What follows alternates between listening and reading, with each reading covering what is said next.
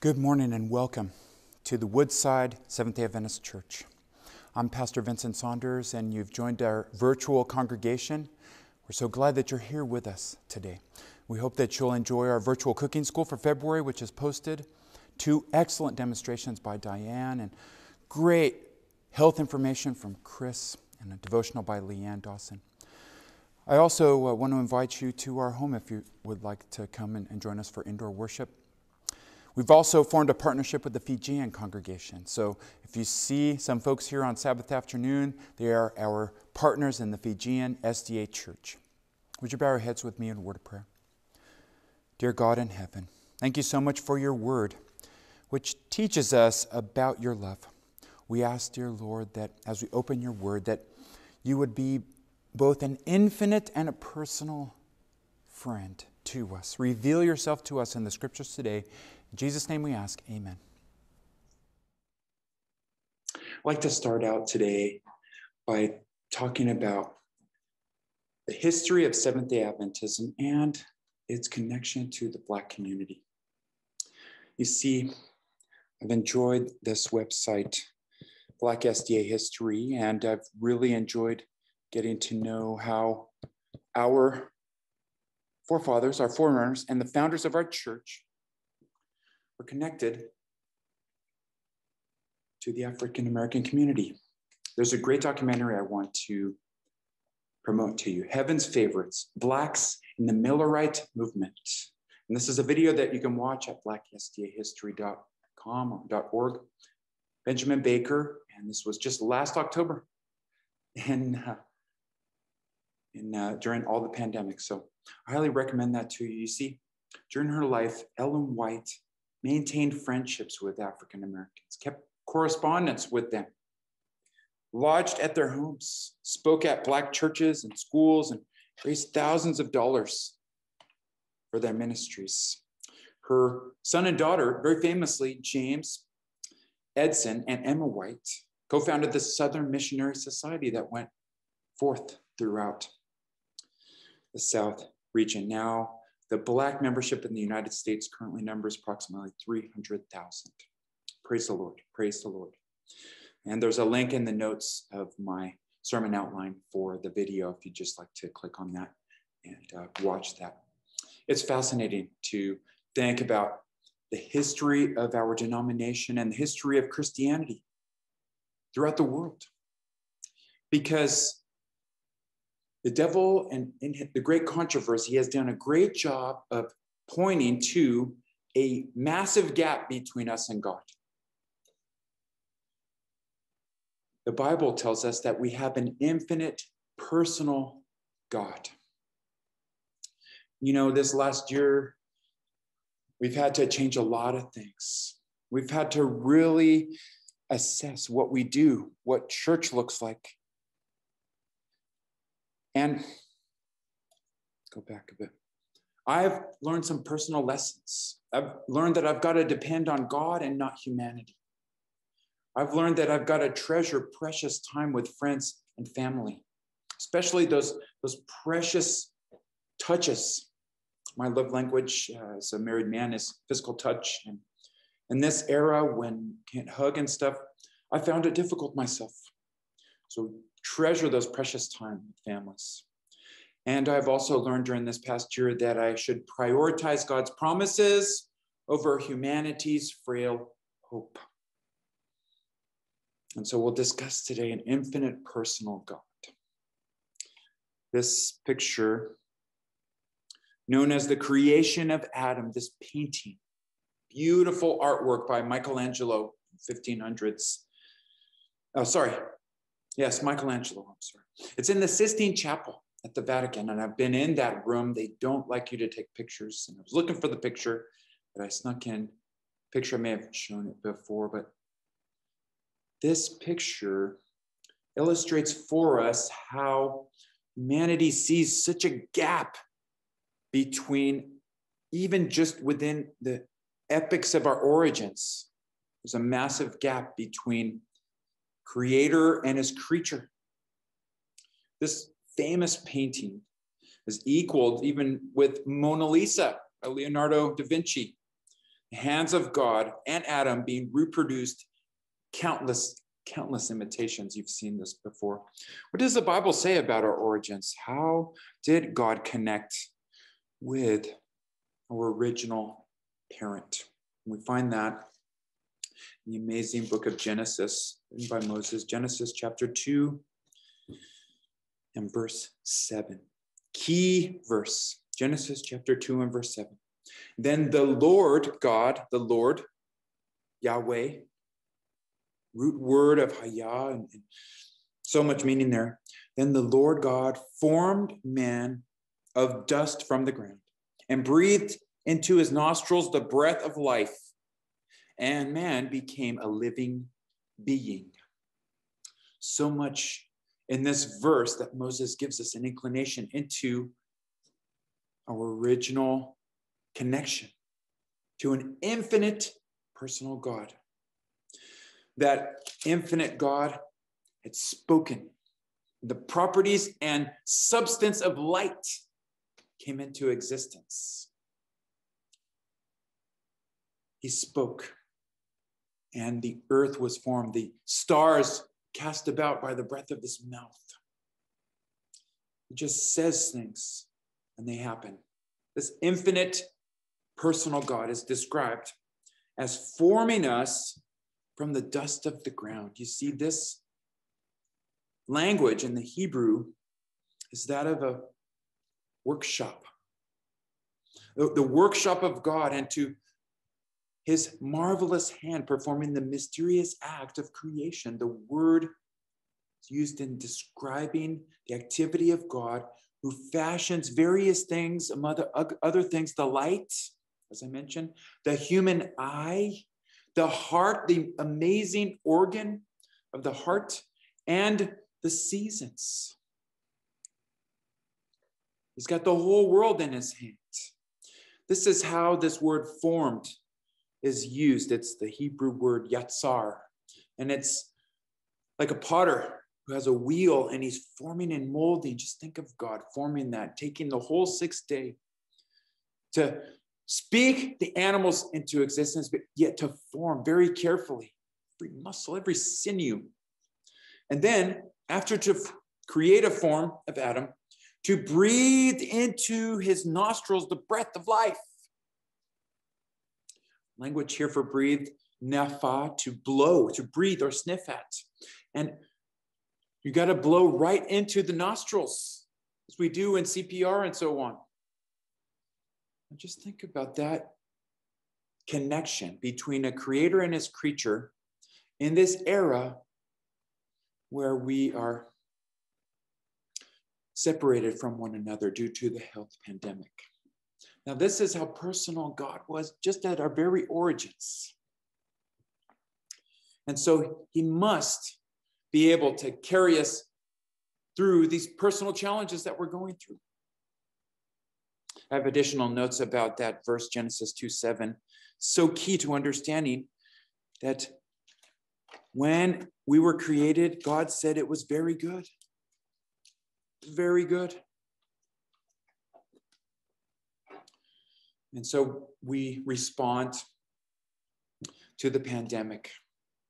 I put up there a graphic on the screen, how different personalities respond to COVID-19. This is from thepersonalities.com, and it may be oversimplistic and overgeneralized, but in each personality type, their response to the pandemic may be different. For instance, the sanguine, the optimistic, spontaneous, people-oriented person who values relationships and is very extroverted may not be worried about this. They may comply. They may do online gatherings and try to, post recipes, things like that, but they may complain about missing their friends. The choleric person, who is usually strong, decisive, results-oriented, they are confident they will get through this. They may resist the rules even. They tackle go-to lists with vigor. They make mask and hand sanitizer for others. They're irritated that others are not as task-oriented or productive. They're apt to believe it's all a conspiracy. They're angry at the government for overreaching. These are those that value work and are extroverted, a choleric. Here is someone who is phlegmatic.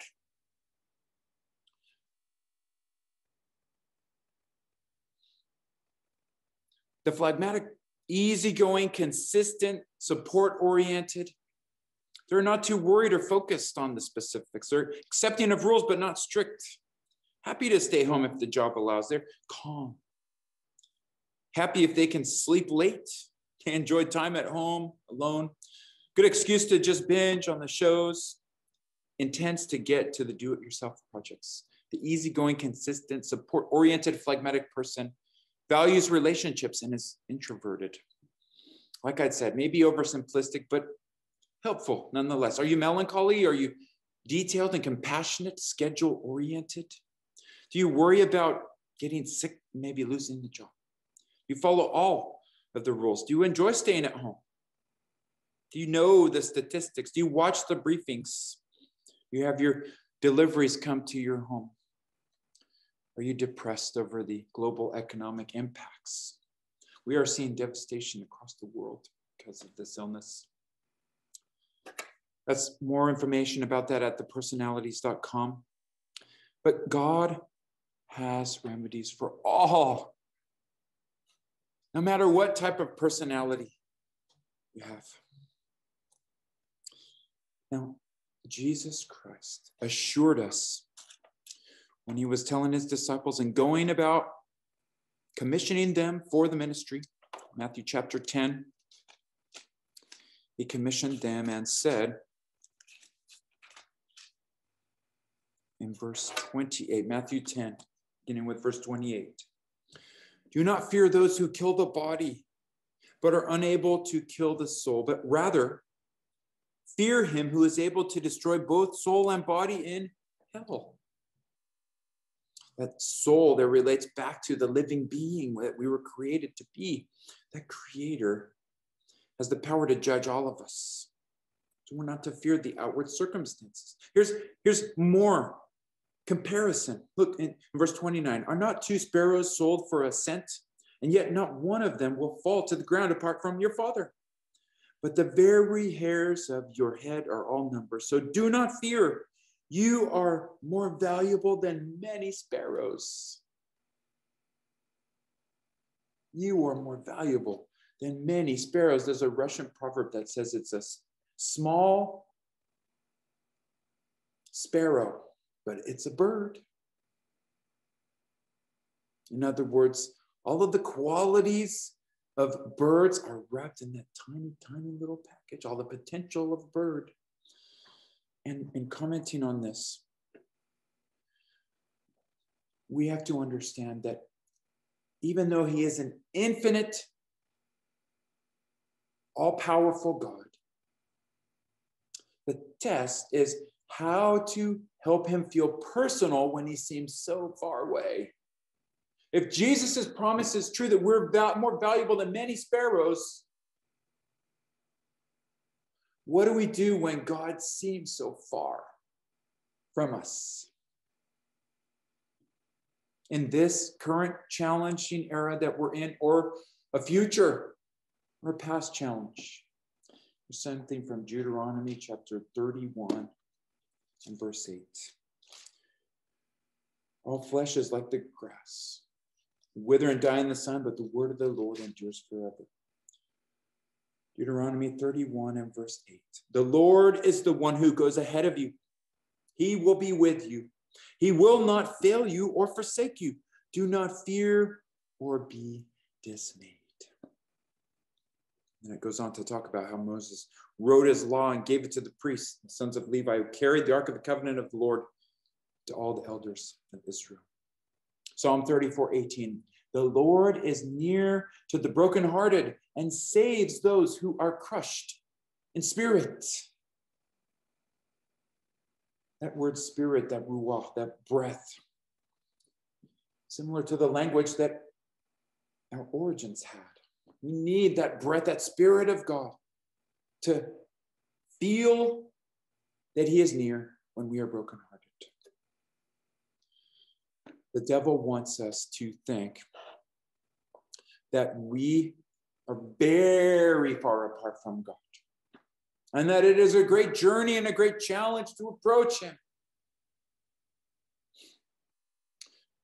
You see, within the Bible, within the Word of God, and within these mysteries that we discuss, that I try to teach on and simplify, this Word of God reveals the character of a divine author. And there are mysteries that we can never fully comprehend as finite beings. You know what that means? Finite, fen, Latin, the end. We have an end. For dust we were, and to dust we shall return. The entrance of sin into the world, I'm quoting here from Steps to Christ, page 106. The entrance of sin into the world, the incarnation of Christ, regeneration, the resurrection, and many other subjects presented in the Bible are mysteries too deep for the human mind to explain or even fully comprehend. But we have no reason to doubt God's word because we cannot understand the mysteries of his providence.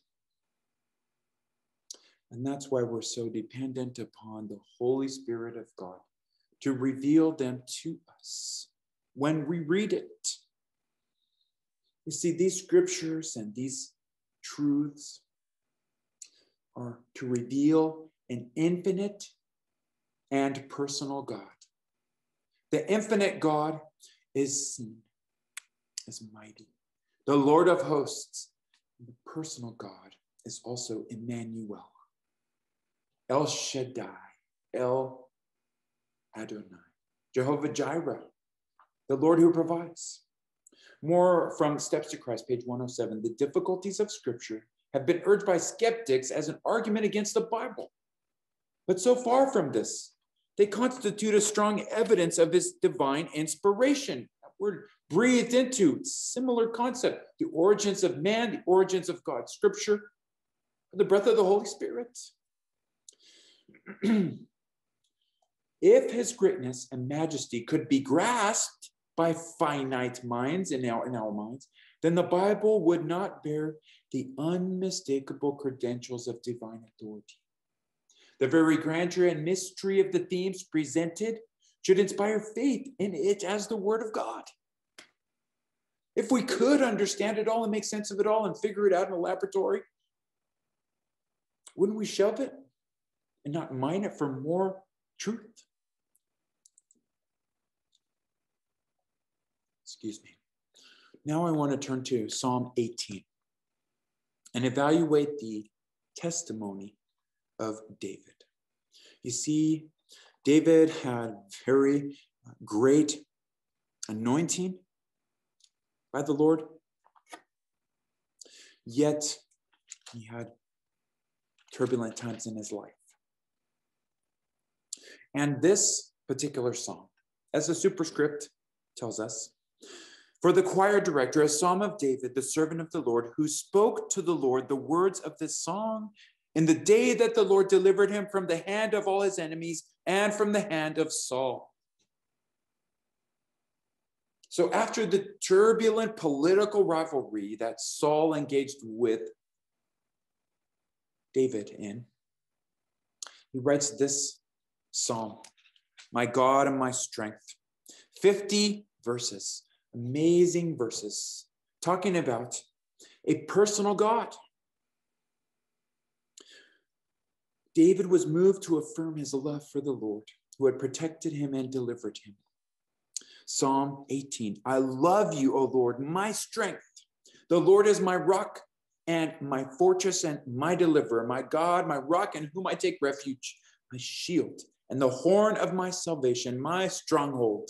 I call upon the Lord, who is worthy to be praised, and I am saved from my enemies. David's heart is evident here, extremely evident. You see, David expresses his emotions and needs right in that very first verse. Excuse me.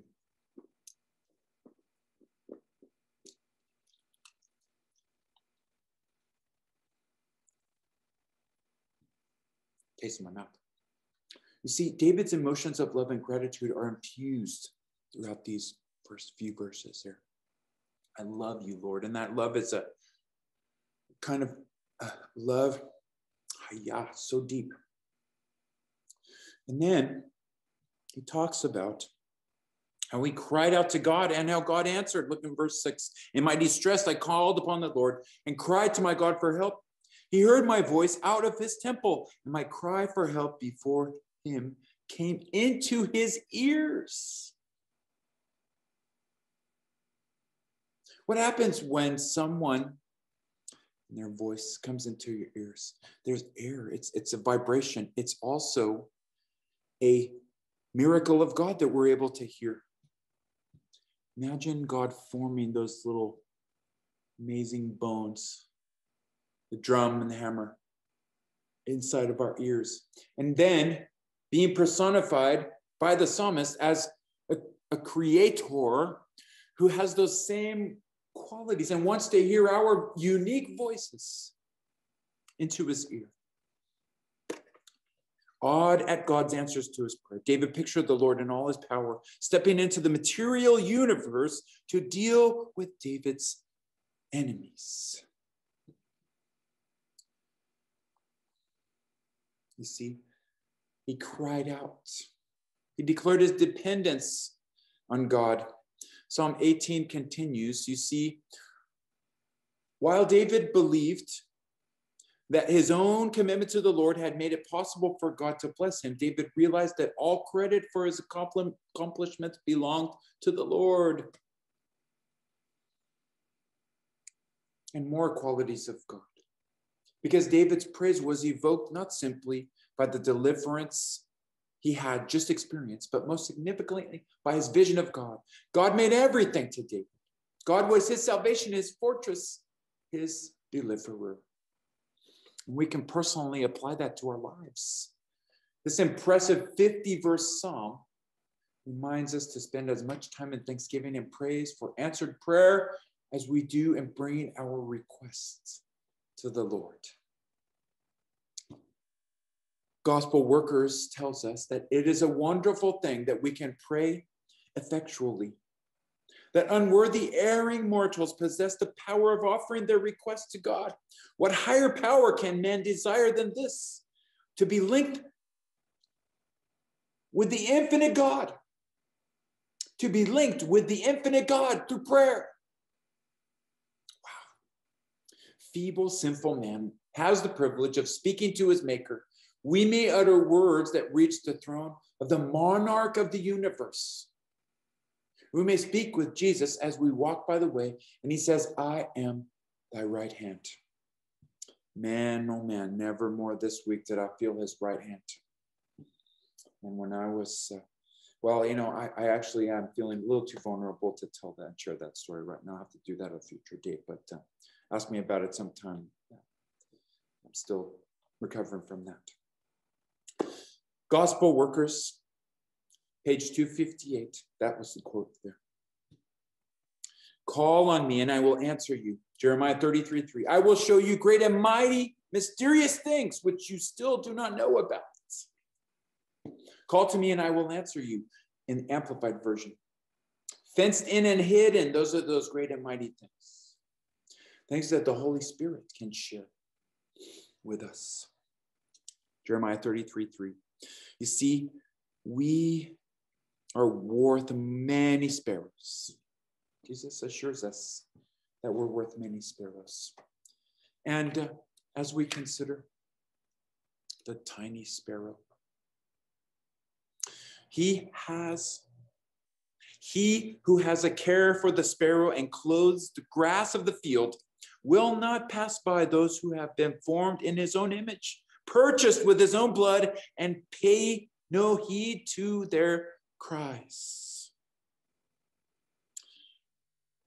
There is such a thing known as the Java rice sparrow, and the Japanese have this tried and tested method of ingeniously changing the color and appearance of birds and animals. You see, they can take white sparrows, and they're produced White sparrows are produced by selecting a pair of grayish birds and keeping them in a white cage in a white room where they are attended by a white person dressed in white. No, not a white person dressed in white. Attended by a person dressed in white, excuse me. The mental effect on a series of generations of birds results in completely white birds. Interesting note there, the Java sparrow has been a popular cage bird in Asia, but it's illegal to possess one in California. This conversion through environment and time is our journey of salvation, is it not? Philippians 1, verse 6. And I am convinced, I'm sure of this very thing, that he who began a good work in you will continue until the day of Jesus Christ, right up to the time of his return, developing that good work and perfecting it, bringing it to full completion in you. These themes of maturity are brought about in the parable of the sower, how we become mature in the epistles. We contrast that with what happens in the immature religion, that are idols made by humans and foolish. Those that are still in need of teaching. And immaturity is ignorance of God's will. You see, we need to have maturity to stand during droughts. Droughts like this current era.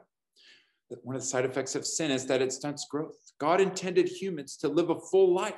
Sin does not allow us to reach our true potential. It makes people act like fools in very immature ways. Sin has stunted our growth. Although we claim wisdom, sin has made us fools. When Jesus cares for us, listen to this, we become like trees planted by abundant waters that have the maturity to stand during droughts. When Jesus cares for us, we become like those trees. How blessed is the one who does not follow the advice of the wicked, or stand in the pathway with sinners, or sit in the assembly of scoffers. Psalm 1:1. And so we have this opportunity to change through environment and time. This is what comforts me in my trouble. For your promise revives me. Psalm 119:50. The Lord is my portion. I have promised to keep your words. I sought your favor with all my heart. Be gracious to me according to your word. I considered my ways and turned my feet to your testimonies. I hastened and did not delay to keep your commandments. The courts of the wicked have encircled me, but I have not forgotten your law. More promises in the Bible are available. I have a wonderful section in the back of my Bible called Promises and Perspectives from the Bible. I've made a copy of it and I put it on our website for download from the Saunders version of the New American Standard Bible. And I'll make that available to you. You can also email me, pastor@woodsidesta.org, for copy. It has been tremendous to me in times of trouble. Look at what we have here as a promise of his presence. Joshua 1:5. No man will be able to stand before you all the days of your life. Just as I have been with Moses, I will be with you. I will not fail you or forsake you. Joshua 1:5. On the borders of the promised land, are we not in the same type of predicament as Joshua? On the borders of the promised land. Psalm 46:1. God is our refuge and strength, a very present help in trouble. And again in verse 7, I'm going to put those up. The Lord of hosts is with us. The God of Jacob is our stronghold. More from the Psalms. Or Matthew, rather, the New Testament. Jesus' promise to us, for where 2 or 3 have gathered together in my name, I am there in their midst. Praise the Lord. Jesus promises to be with us. All that the Father gives me will come to me, and the one who comes to me, I will certainly not cast out. John 6:37. And then Paul's amazing assurance in Romans 8. I'm convinced that neither death, nor life, nor angels, nor principalities, nor things present, in Paul's time, persecution, and massive growth within the church through that persecution, nor things to come, all of the history in between all that happened and now. Nor powers, nor height, nor depth, nor any other created thing will be able to separate us from the love of God, which is in Christ Jesus our Lord. I know for some of you that is your favorite passage in all of the Bible, Romans 8. And so in considering all of these promises of his presence, and considering how Michelangelo portrayed the original relationship as separated, I propose to you a picture of God. An infinite, personal God. A picture of a caring, infinite hand, reaching down from the heavens in a supernatural way to grasp and very gently hold it. Vulnerable, dependent infant hand. Seeking and reaching up for an affirmation of innocence. If you look closely within that picture, you will see a scar in that hand. Appropriate scar of a God who bears our marks on his body. Gospel workers, we may commune with God in our hearts. We may walk in companionship with Christ. When engaged in our daily labor, we may breathe out our heart's desire, inaudible to any human ear, but that word cannot die without a way into silence, nor can it be lost. Nothing can drown the soul's desire. It rises above the din of the street, above the noise of the machinery. It is God to whom we are speaking, and our prayer is heard. Continuing Gospel Workers, page 258. Ask then, ask and ye shall receive. Ask for humility, wisdom, courage, increase of faith, maturity. To every sincere prayer, an answer will come. It may not come just as you desire or at the time you look for it, but it will come in the way and at the time that will best meet your need. The prayers you offer in loneliness, in weariness, in trial, God answers, not always according to your expectations, but always for your good. Gospel Workers, page 258. This is the biblical picture of God. An infinite, personal God. More from Ellen White here. The greatest victories gained for the cause of God are not the result of labored argument, ample facilities, wide influence, or abundance of means. They are gained in the audience chamber with God, when with earnest, agonizing faith, we lay hold upon the mighty arm of power. The greatest victories gained for the cause of God are not in apologetics, or an ample facility, or wide influence, or an audience of means, abundance of means, excuse me.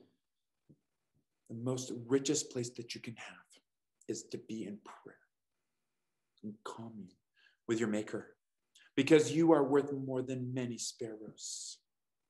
I have a poem to share with you. It's titled, A Little Sparrow.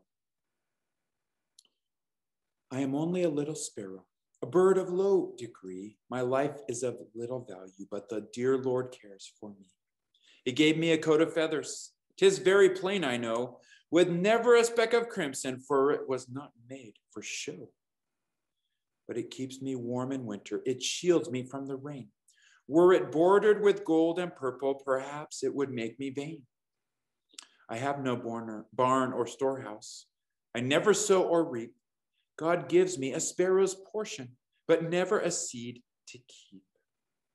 If my meat is sometimes scanty, close picking makes it sweet. I have always enough to keep me, and life is more than meat. I know there are many sparrows, all over the world they're found, but our Heavenly Father knows when one of us falls to the ground. Though small, we are never forgotten. Though weak, we are never afraid. For we know that the dear Lord keeps the lives of the creatures he made. I fly through the thickest forest. I live on many a spray. I have no chart or compass, but I never lose my way. And then a beautiful way to consider an infinite personal God, and Jesus' assurance that we are worth many, many sparrows. And so we can depend on God and not humanity. His word becomes a promise and a perspective through which to view the challenges we face in this world. Treasure precious time with friends and family. Prioritize God's promises over humanity's frail hope. This is my desire for the Woodside congregation today. Would you bow your heads with me in prayer? Loving God in heaven, thank you so much for your word and the promises that you know how many hairs are on our head. You know. And nothing comes to us, but it doesn't come through you and your permissive will for our lives to mold us after your character. I pray for our Woodside congregation that they would be filled with your Holy Spirit to overflowing. We praise you for the progress that's been made with the virus, but we ask for you to see us through this last leg. Help us to finish strong and intact as a post-quarantine church. If this is your will, we prayed in Jesus' name. Amen. God bless you, Woodside Church family. So glad to see each of you on our virtual audience today.